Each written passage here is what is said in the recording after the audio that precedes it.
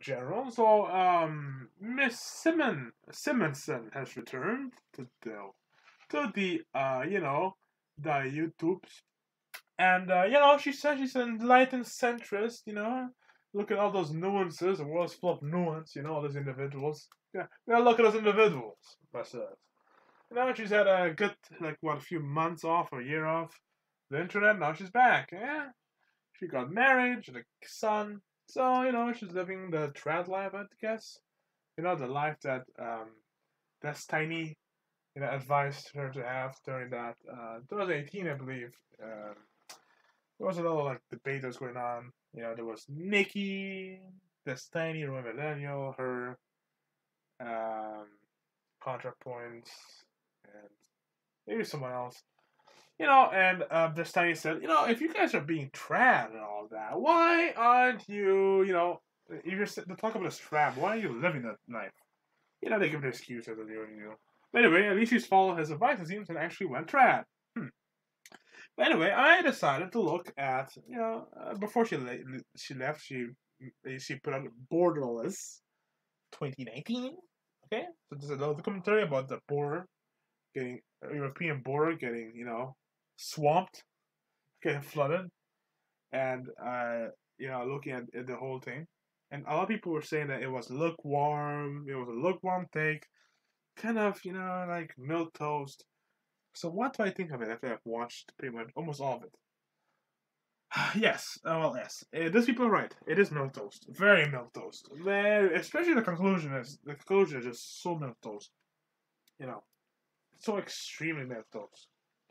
And the problem with here's the thing: the beginning, from the beginning, the commentary predicates on seems the idea because what is the commentary made for anyway? The really main thing is that it's predicated on the idea that Europeans have to justify why they don't accept or why they won't accept marriage. Right? They should justify this. It's like no, Europeans don't have to justify anything. Nobody has to justify anything. No nation on earth has to justify why they won't accept refugees, whoever wants to go in. It's the refugees who have to justify why they let in. But here we have this weird framing where trying to justify why they shouldn't be let in or whatever. And it is just a mistake. What the line should be: look, it's our country, so you gotta decide who's let in and who's not. And so not, and if you want to let in people, fine. But if not, then that's fine. If you try to morally condemn us, then fuck off.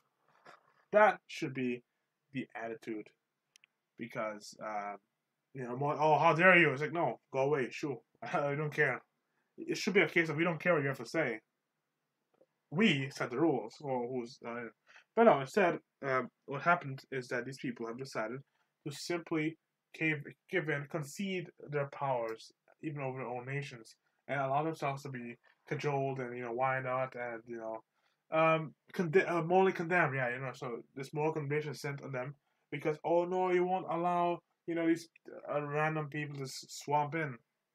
Well, fact is that again, it's a rest.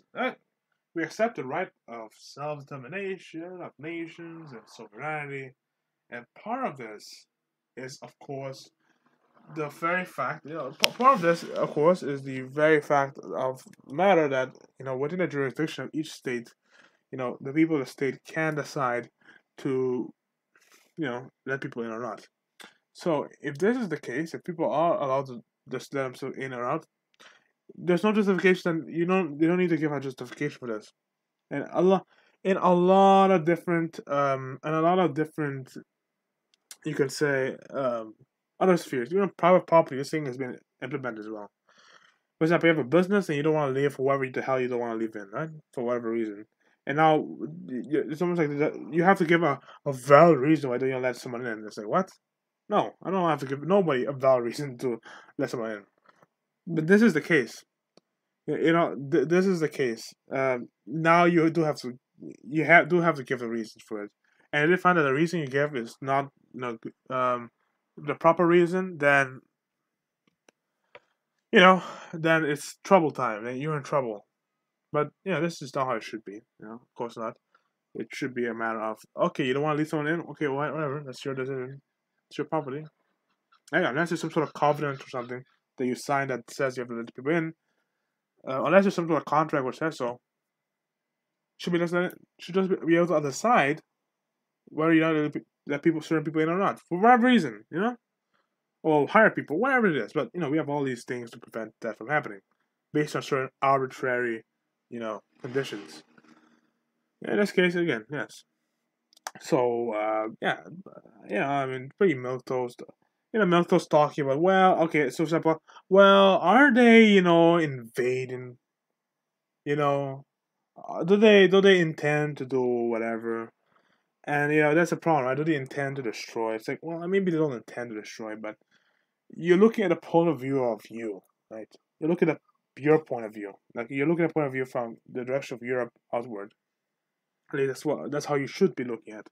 And when you see these people storm in, it doesn't matter what their intentions are. I mean, you cannot really puzzle the intentions out anyway.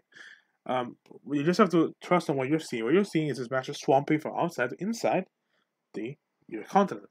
And to people inside the continent, you see this massive swamping of people. What is that? Well, it's very simple. It's invasion. Now, the people inside, right, who are looking outside, looking outward, yes, it is indeed you know, swamping, flooding. You know, just a mass. What's an invasion? Invasion is just a mass amount of people swamping in, um, and many times forcibly, right? By the way, the border being unsecured doesn't mean anything.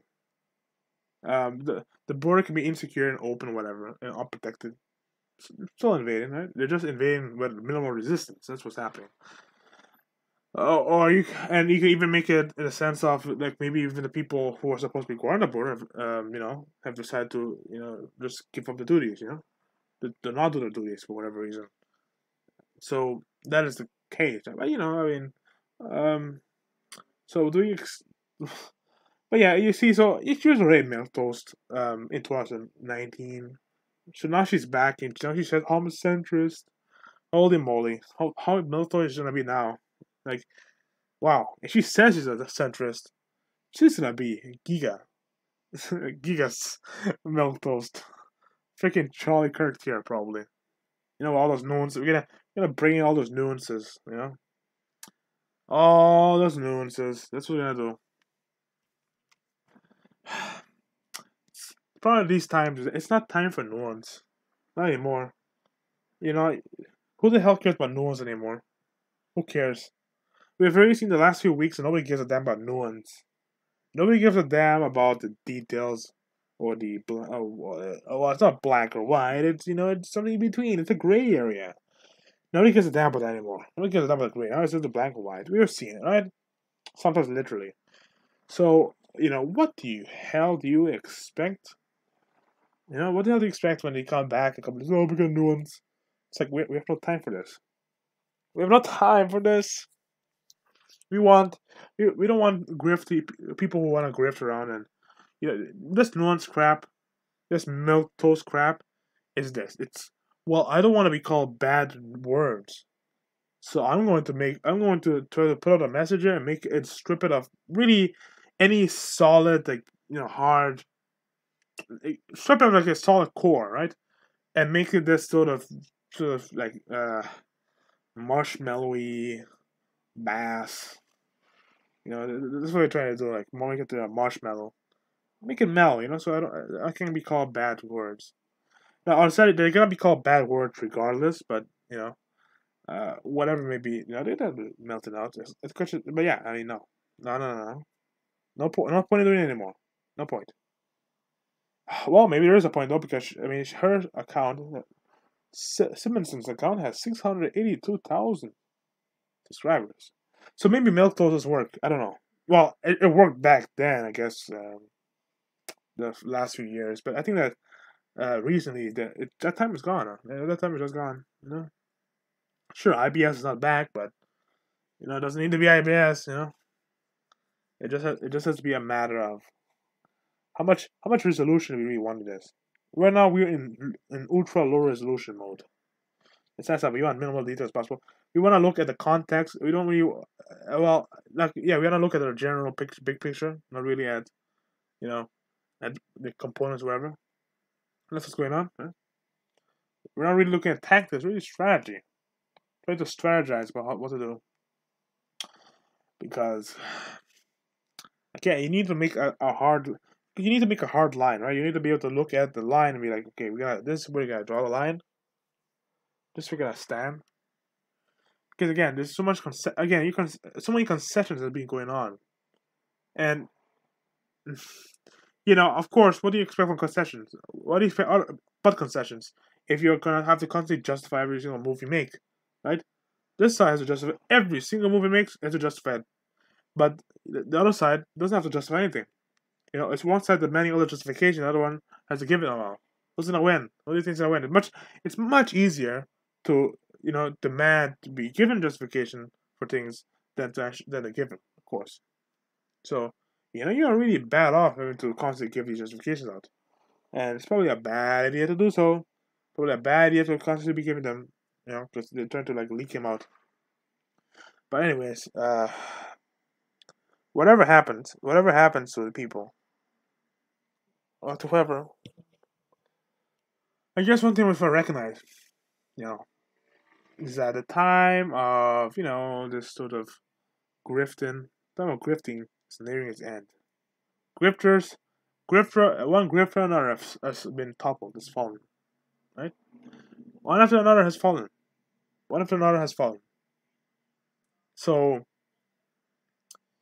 who knows what she's gonna make? Maybe the simps are going to, rally back behind her, but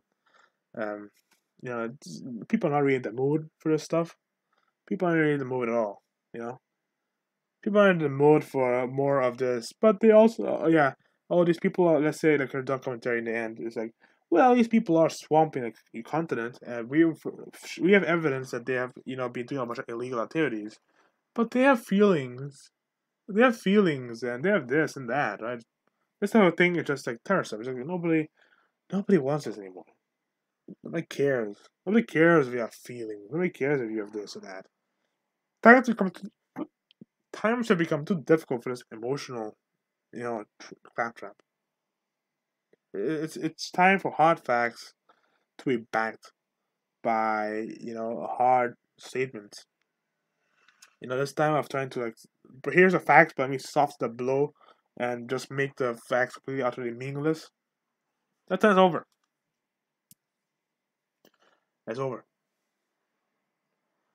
Anyway, so another thing to notice though is that, so why did she leave anyway?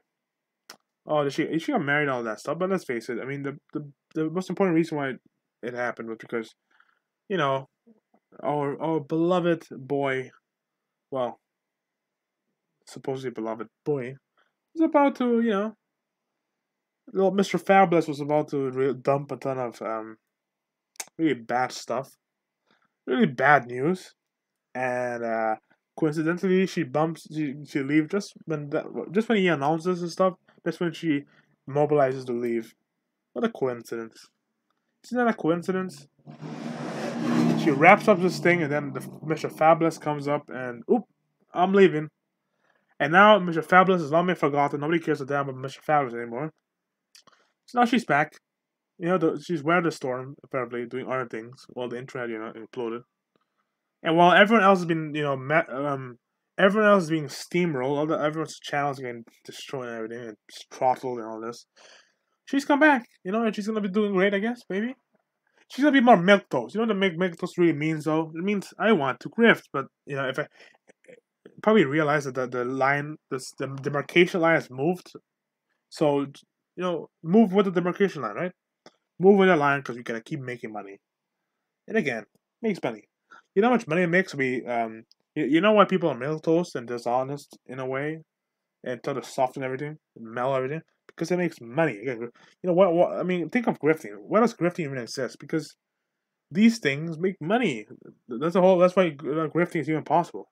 Because being, here's the thing.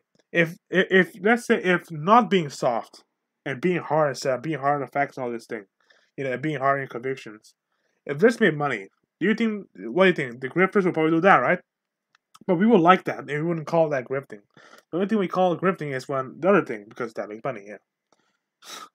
So, or at least when we notice the grifting, that's when we say, you know what, I don't like this. I don't like the fact that you're being dishonest, kind of, and soft, and making the message, diluting the message in this like this emotional feeling thing. I think in a way, because also the last documentary, the Borderless, focused a lot on, well, the people who are coming here, well, we gotta look at it from their point of view, and look how these poor guys, they've been lied to. They've been lied to by these people. It wasn't as good as they were told it was gonna be. So we're gonna feel sorry for them, right? You gotta feel sorry for them. It's like, no, they gotta no, people gotta be feel sorry for Europeans. People gotta be feel sorry for the people who have been on the receiving end of the flooding, of the swamping, right? Those people are the ones who really feel sorry for, not the people swamping, right? And while their countries are a mess, it's like, well, who made them in a mess? Sure, we had some problems with a particular country making countries a mess, along with its people, its workers, its influencers in America. Sure, they've had a part of it, and the countries have been messed up a little bit by that. But in the end, there's a freaking reason why their country specifically are getting messed up and not others. It's that, and they talk about glows. Oh, well, the glows did this and that. Well, the only reason the glows can only really destabilize countries who are already destabilized, already like prone to be destabilized, right? What they do is they comment. I think this is the part, which people are gonna often do. Well, these countries are a mess because others made it a mess. Not really. They were just a mess, and then they were turned into a hot mess, I guess. Yeah, I guess that was it. It was like a mess waiting to happen, and then someone came in around and said, actually, I think I'd like to heat things up a little bit." So they put it on fire, and now you have a hot mess. That's what happens, lady. You a stable, fully healthy, fully functional society. It's not gonna be some glories. Not gonna be able to just come in and just like tear it apart. There has to be the seed of the seed of this like dark seed that can be exploited then for destabilization purposes and demoralization, whatever. That's the thing with countries, right? Societies don't suddenly out of nowhere just tumble. There always must be the seed of this dark seed, some weakness, some friction point or friction line. There has to be something, right? It doesn't just happen out of nowhere. It has to be something. So yeah. But anyway, that's what I talk about. Want to connect, with her documentary Borderless with her return. So we'll see how she's gonna be making, what documentary she's gonna be making. One of its, let's see how soft the things gonna be made. Hey, maybe she surprised us. Maybe it'll be actually harder than it was. Who knows? But very big dub, you know, really big dub. That it's gonna be big. 99%, but 9.9% chance it's gonna be soft as heck. Salty as heck. And even the thing is that a lot of cases they're going so soft. I mean, they could go a little harder and not break. I get the thing. Like, it's not that they'll necessarily get like railed over, run over by the railings if they go hard, right? They won't get kicked out necessarily, but it just doesn't make enough as much money. So, grifty time. It's really a question though. I mean, do they do it consciously? I really wonder. Do the grifties even do it consciously, or do they just? Is it just that in their mind they see, oh, let's make more money, so let's do that more, and then they just naturally drift that direction? I always we always whining about, well, he's freaking grifty, but the question is, is it that they drift into that? Is it just that they drift for more money, right? And I say they want more money. I think there's a seed. Yeah, there's a seed in them, and that seed says, I want more money. I want to do this for money.